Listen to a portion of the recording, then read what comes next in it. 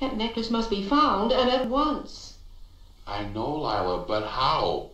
Apparently they've searched the place from stem to stern, even covered the grounds, just vanished into thin air.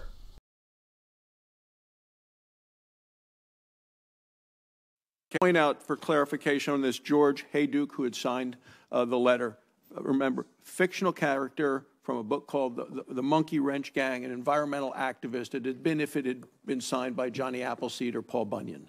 So it's not an individual. She typed it and sent it, and you can describe whether you think it's a warning or a threat.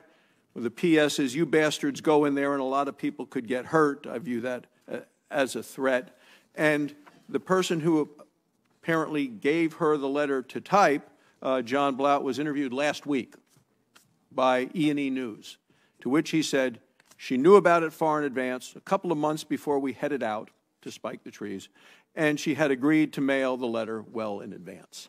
So that, to me, is the threatening letter. But, Mr. Chairman, we've heard a lot today about how completely disqualified Tracy Stone-Manning is to run the Bureau of Land Management.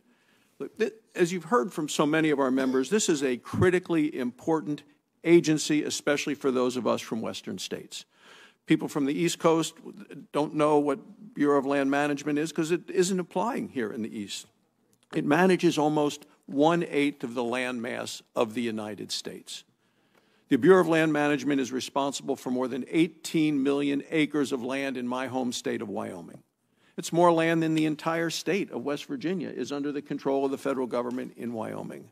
And it's not just like that in my state. The agency manages over 12 million acres of public land in Arizona, 48 million acres of public land in Nevada, 8 million acres of public land in Colorado, 8 million acres in Montana. We have it in Utah, Alaska, all around. It's like this in so many of our states. This agency is also responsible for hundreds of millions of acres of mineral land below the surface, and it is critical to America's energy independence. Included in the land it manages is almost 65 million acres of federal forests. And as we have heard, Tracy Stone-Manning helped plan this tree spiking. She sent the letter, the threatening letter, to the U.S. Forest Service. She did not cooperate with federal investigators, only testified when she received immunity, and lied to our committee about it. We've heard about the organizations that support her. Well, the Dallas Safari Club and the Houston Safari Club, which each represent thousands of outdoorsmen and women, they've reversed their support, and now they publicly oppose her nomination. This isn't just about groups that work with the agency or even the people who enjoy our public lands. It's about all the employees of the Bureau of Land Management. How can the men and women who work at this important agency respect Tracy Stone-Manning, knowing she threatened their colleagues at the U.S. Forest Service? President Obama's head of the BLM agrees and now opposes her nomination. It's not clear her radical views have changed. And I say that because in 2018, in an article about Western wildfires, and we've had debates in this committee of what we can do to prevent Western wildfires, her husband had some thoughts. Her husband in 2018, he's Richard Manning, he wrote in Harper's that firefighters should let homes built in forests burn. He said, "There's a rude and satisfying justice," he writes, "in burning down the house of someone who builds in the forest." Now, Ms. Stone-Manning cannot be held fully responsible for the views of her husband or can't be held responsible for those things. But last September, she endorsed them by calling, in a tweet, she called her husband's comments of "there's a rude and satisfying justice of allowing homes to burn down, a clarion call." This isn't 30 years ago. This was 10 months ago. Tracy Stone-Manning endorsed her husband's call to action that homes in our forests should be allowed to burn. We cannot let her lead an agency responsible for fighting forest fires on federal lands. In closing, Mr. Chairman, President Biden has made the threat of domestic terrorism a focus of his administration, talked about it again yesterday. His National Security Council recently released a strategy to address domestic terrorism, which specifically includes the threat of domestic environmental terrorists. This is President Biden. How can we confirm someone who admitted to conspiring with terrorists?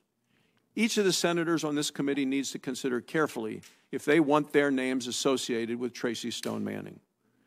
All 10 Republicans on this committee have asked President Biden to withdraw his nomination.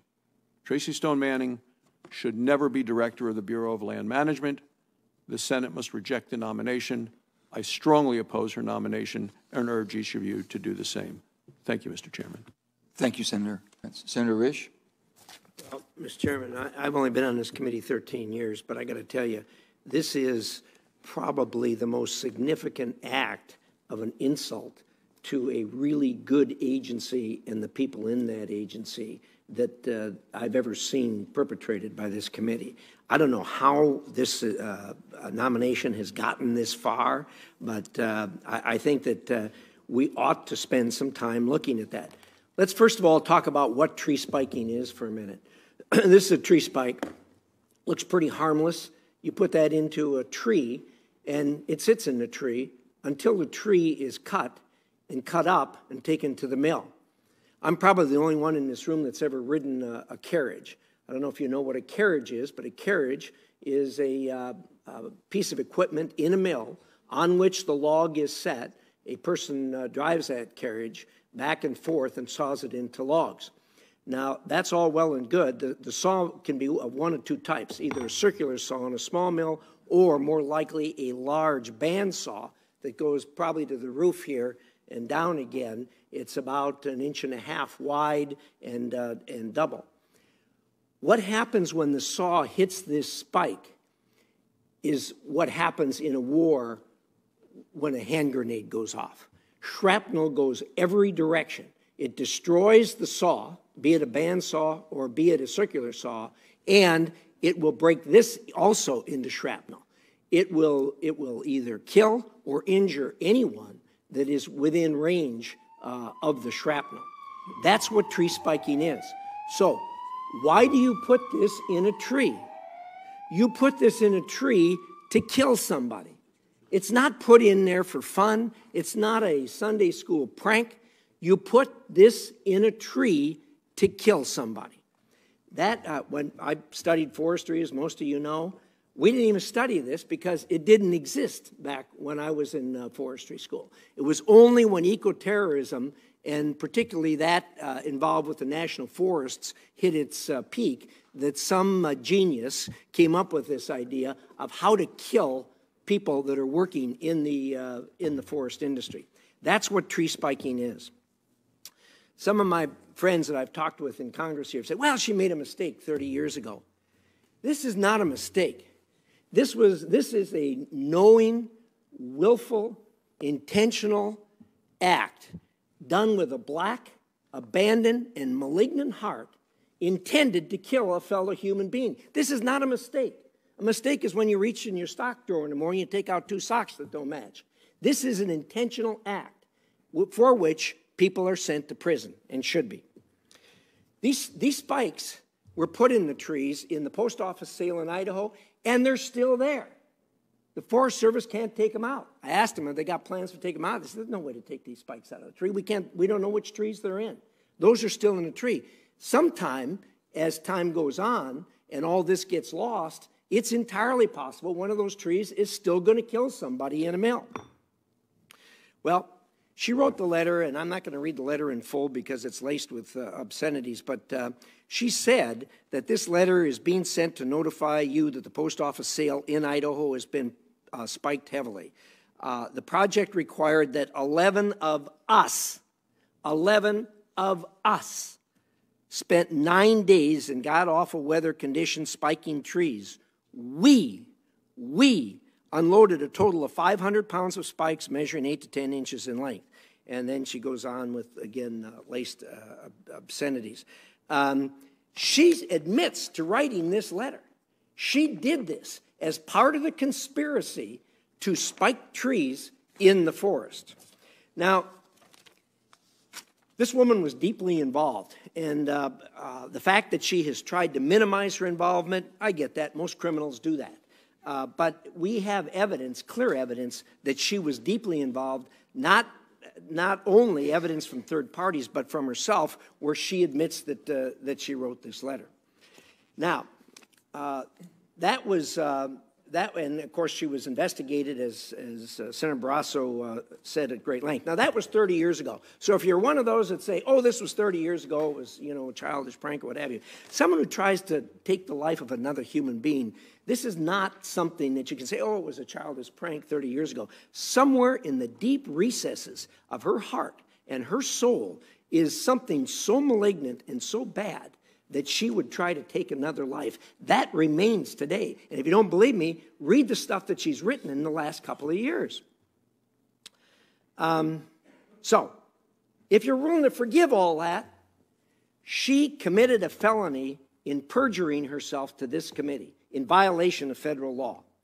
She perjured herself in two ways. One is when she denied having been investigated, as the record is absolutely clear, she was investigated. And the second one, she said she did not participate in this tree spiking. This was the question, one of the questions that was asked to her. Did you have personal knowledge of, participate in, or in any way directly or indirectly support activities associated with the spiking of trees in any forest during your lifetime? No, under oath.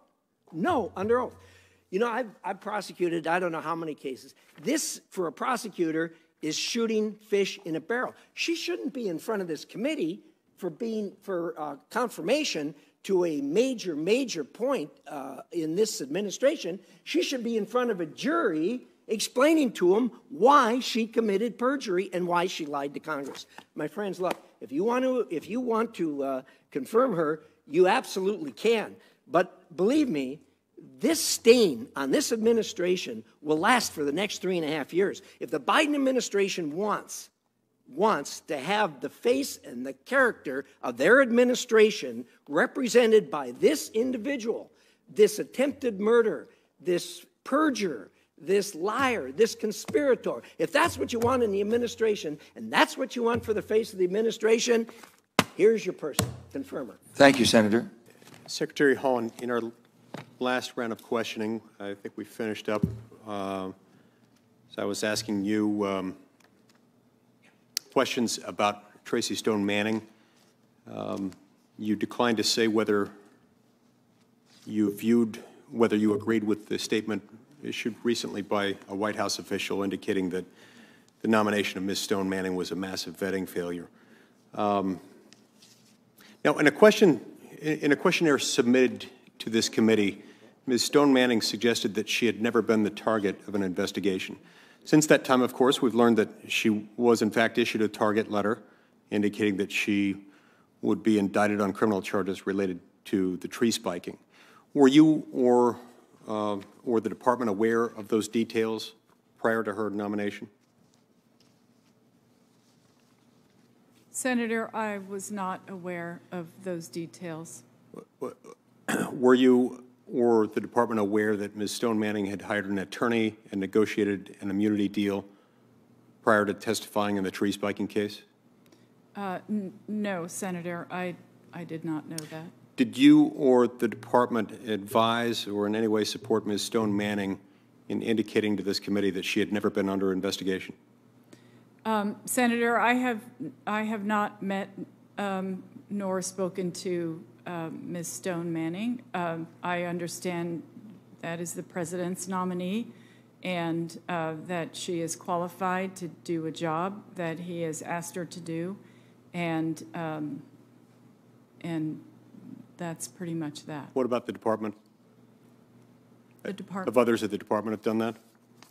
I can't answer that. We'd be happy to try to answer any other specific questions you have on the record, though.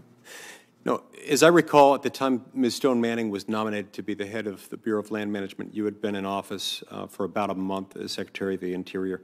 Were you aware of public statements that Ms. Stone-Manning had made only months before her nomination, calling for homes built in forests to burn in forest fires?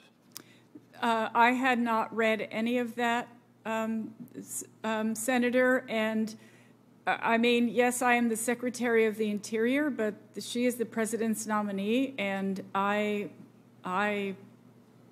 I am not in a, I mean, I didn't nominate her. I am here to move the department forward on the president's priorities, and that is what I am focused on at the moment. Yeah, I understand. I understand. I suspect you can also understand why, as a member of this committee and as a senator representing a state, 2/3 of which is owned by the federal government and at 40% of which is under the control of the Bureau of Land Management, why I might be concerned about that, and why I might be more specifically concerned about the fact that she tweeted an article written by her husband, an article that states, quote, "There's a rude and satisfying justice in burning down the house of someone who builds in the forest."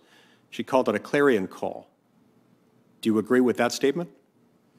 Senator, I don't read Twitter these days, and I certainly...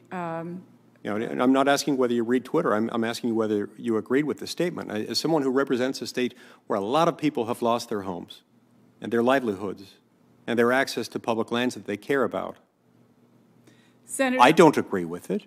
Do you agree with it? Senator, every day there is articles about wildfires and fires and pictures of houses burning on the front page of the New York Times, and it makes me cry every time I see that.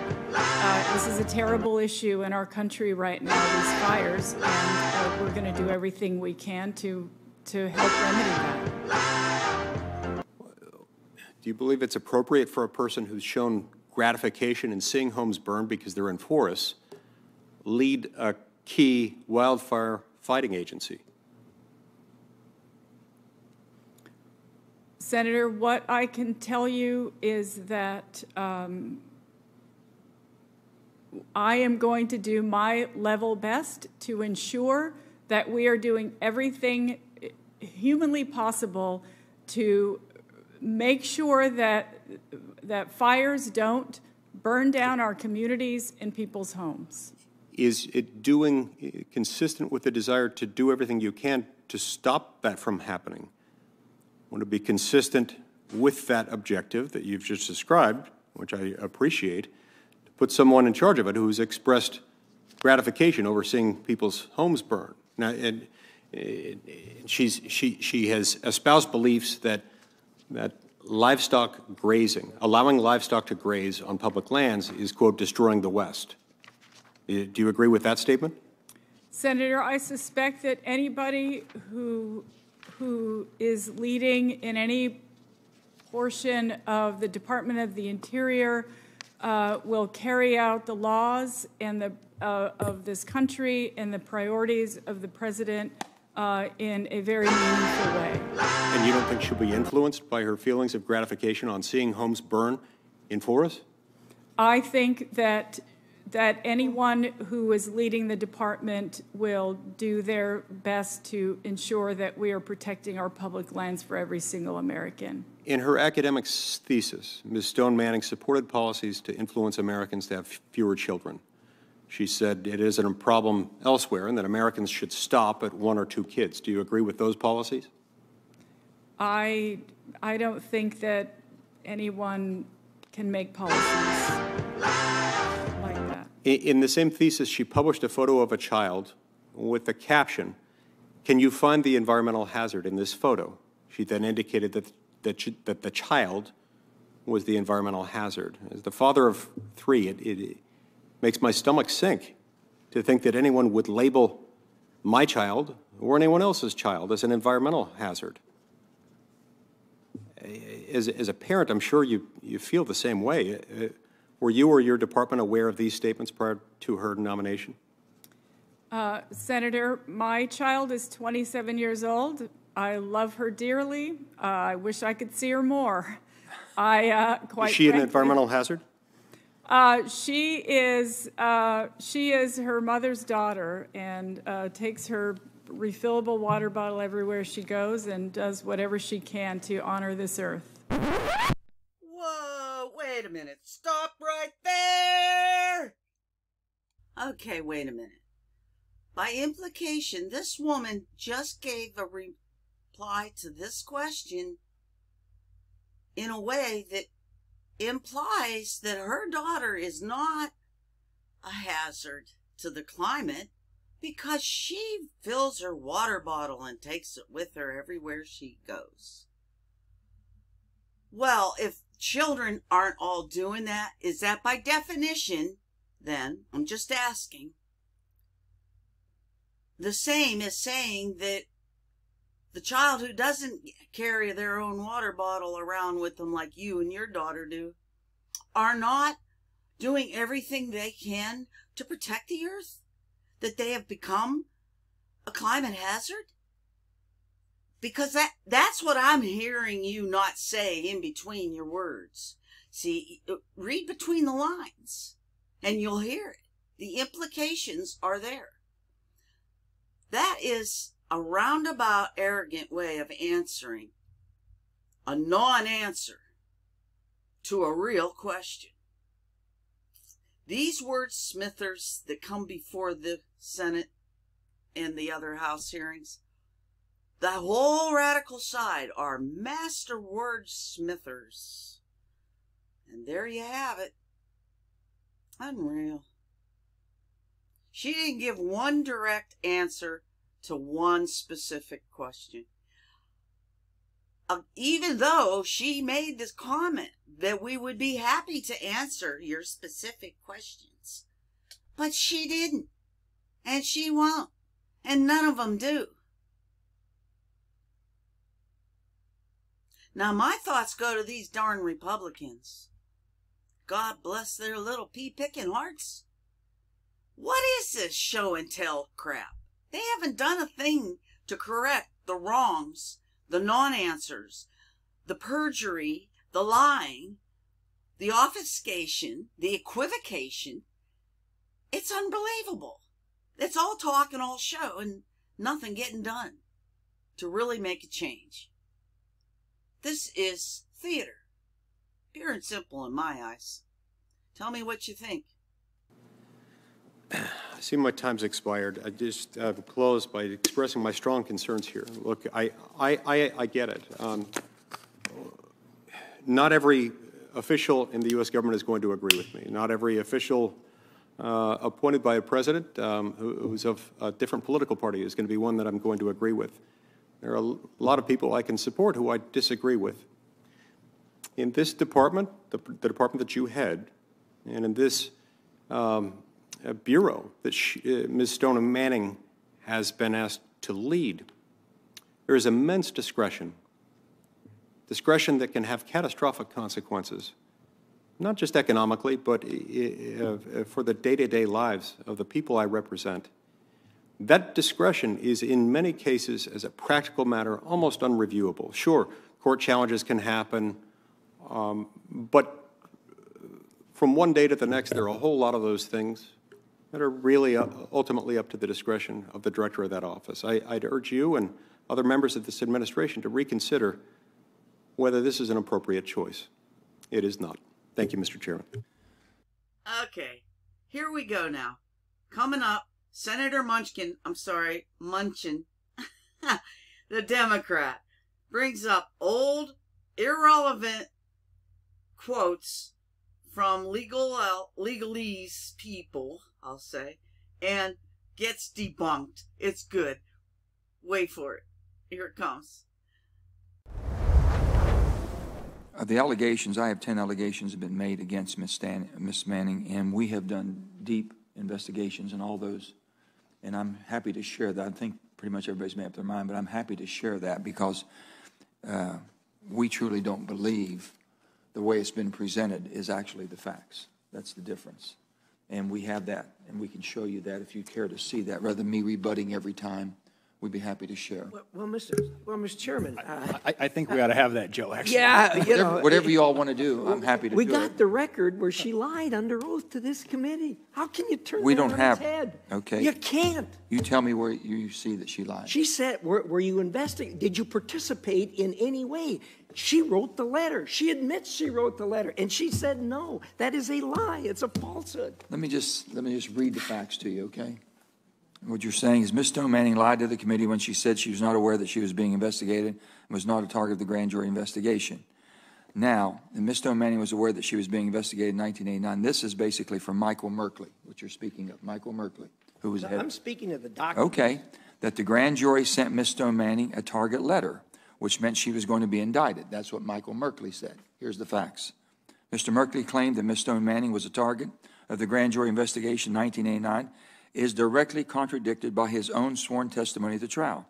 He was asked if the investigation in 1989 had identified possibly anyone as a subject in this matter. He replied, no. Basically, the investigation became inactive after I exhausted all of the leads that were developed. All of the leads that were developed. His claim that Ms. Stone-Manning was a target of the grand jury investigation in 1993 is contradicted by George Bretzemeter, the former assistant U.S. attorney who prosecuted the case.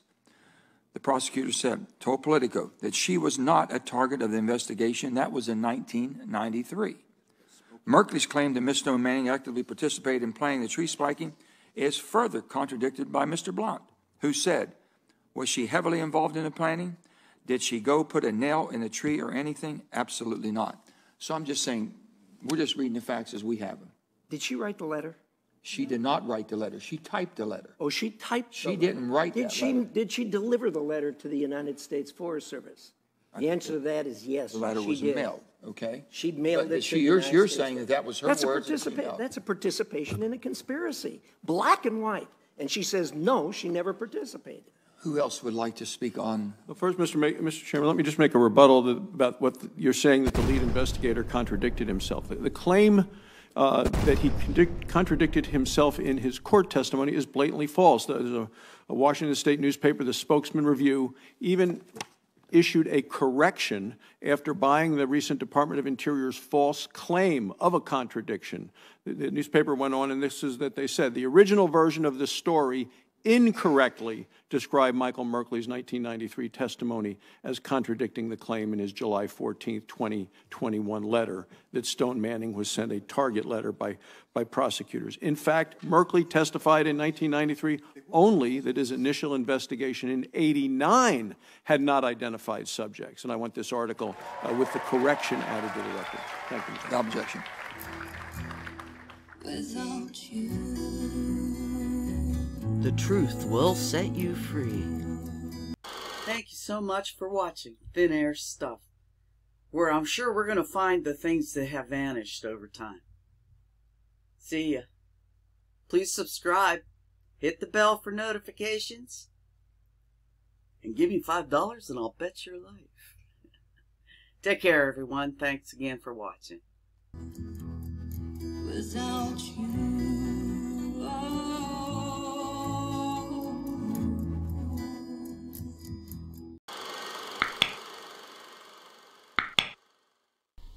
That necklace must be found, and at once. I know, Lila, but how? Apparently, they searched the place from stem to stern, even covered the grounds, just vanished into thin air. Thin air? I'll see you there, or at the judgment seat. You take good care, and be kind to others.